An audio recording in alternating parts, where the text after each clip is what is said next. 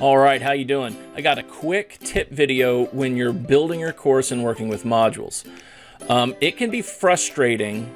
Okay, so let's say I'm working on module 2 here, working on module 2, and I want to edit this page and then this assignment and then this assignment, or this discussion and this assignment.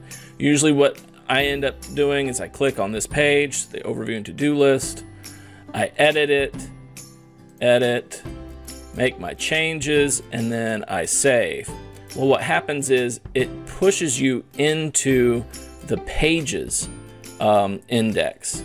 And so to get back to the module, you click on module, and I don't know, I just find it annoying to have to scroll so much. So here's one of the tips that I can give you. This instructor module that we're not going to publish, let's move it. I click move module, and we're gonna move it to the bottom. Okay, go ahead and move it. We can leave the Canvas overview and resources for now. We can leave the welcome begin here for now. This template, again, this is kind of a holding cell, a place to keep those pages in case we need to duplicate them again. So I'm gonna move that module to the bottom. Move. All right, so now we have this Canvas overview and resources for the student. We have this welcome begin here.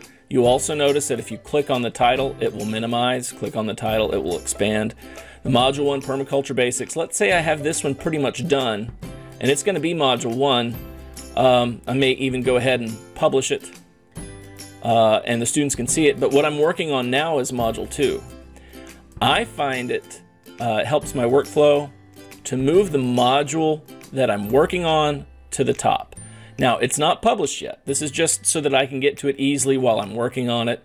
It saves me a little bit of time. Okay? Hope you like that tip. See you soon.